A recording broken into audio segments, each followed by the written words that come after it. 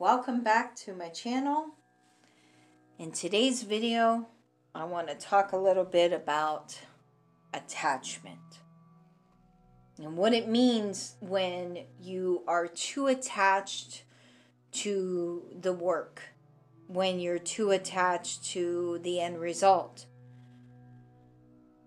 So in my experience, and I find this to be true with countless other people, especially those who practice magic.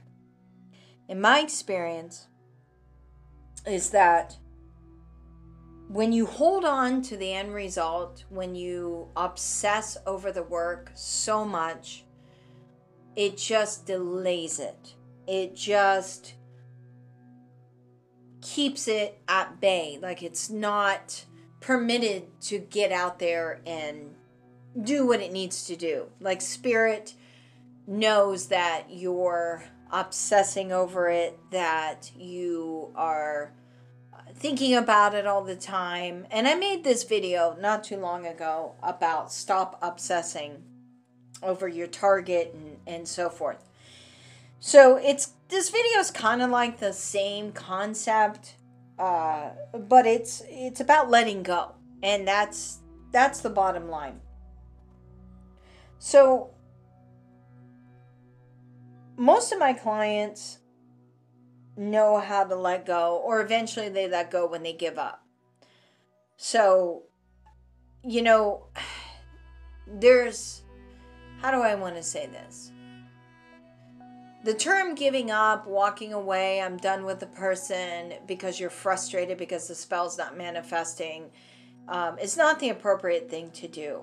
That's not what letting go of the attachment is. And a lot of times when I try to explain this to people, to let go of the attachment, they assume that means let go of the idea of like getting the person back, or some destruction manner where you've done something to separate a couple, and they assume they're being told to walk away. And that is not the case at all. That is not what I'm saying. When I say let go of the attachment, let go of the end result, you have to live your end result, but you have to let go of that end result. So you go to someone, or you do the work yourself, and all you do is think about the work. All you do is count the days. All you do is look at the clock. Obsession, obsession, obsession. When's it going to work? When's it going to work? When's it going to work? Then you go through the motions, and you're crying, and your tears, and you're blowing me up about the tears. We don't care about the tears, okay? Because you're too attached to the end result is why you're all in your feels. You have to get out of that. And when you learn to let go, it's not letting go of the idea of never being together again, or letting go of the person. You're letting go of the spell work. You're letting go of the magic that you did, whether it be yourself or whether it be with someone you hire. So you need to let go, because as long as you hold on, spirit does not work. And I have seen this countless of times in my experience, where you obsess over it, you think about it, you dwell on it, you're talking about it, you're living it. You could go on 12 hours a day about the same subject again and again and again and again and again.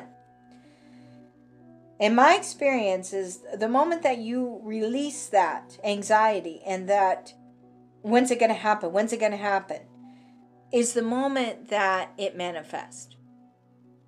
So I have a past video, I'll link it down in the description below, about the obsession or time frame of a spell.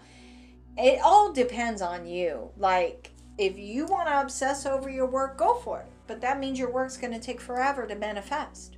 And that's fine by me, because at the end of the day, it's not my problem. It's not my life. I put the work out there for people, but if you want to sit there and dwell when I tell you not to do something, that's on you. That's your problem. That's not my problem. So the idea is to have peace, inner peace, strength, inner strength, not craziness. Not, oh my God, when's it going to happen? It's been a week. I haven't heard from him. Things don't happen in a week. Things don't happen in a few days like that. Sometimes, but not always. You have to learn to let go. When you let go, everything will open up. Now again, that is not letting go of the person. It's having peace. As you see the white candle, the white skull candle that's in front of you, that is peace. Calm, soothing, knowing that it will manifest, knowing it will come. The blue candles represent healing, peace. And this is the key word. You have to let go of the attachment and have inner peace. Peace of mind. Calm the thoughts, calm the mind. Everything is going to be okay. Everything is going to be all right. It will work out the way it is supposed to work out. But as long as you hold on, it will never work out. So, when I say let go of the end result, let go of the attachment, that means let go of counting the clock. Let go of being a clock watcher. Let go of being a calendar watcher. Let go of the madness, the craziness in your mind that you are only creating and making it worse. So I just want to make this quick little video to clarify when I tell people to let it go. Don't sit there in your feels and dwell. Because when you let go, everything will manifest. And it may not be that day that you decide to have inner peace. It may not be a week. It may take another 6 weeks. It may take 2 months. Energy has to shift in order for things to manifest. Things don't happen overnight on your time. I'm sorry to say, and sorry to be the bearer of bad news, but Spirit doesn't work on your time. Spirit works on their time. You're working on Spirit's time. It's not the other way around. And Spirit is not your slave. They're not your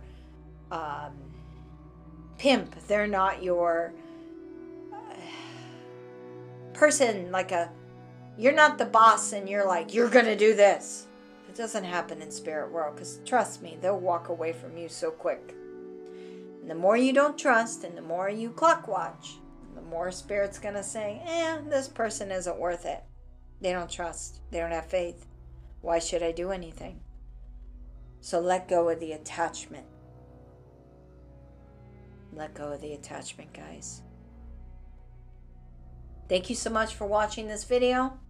Subscribe to my channel. If you have yet to subscribe, go ahead and do so. And many blessings to each and every one of you. Bye-bye.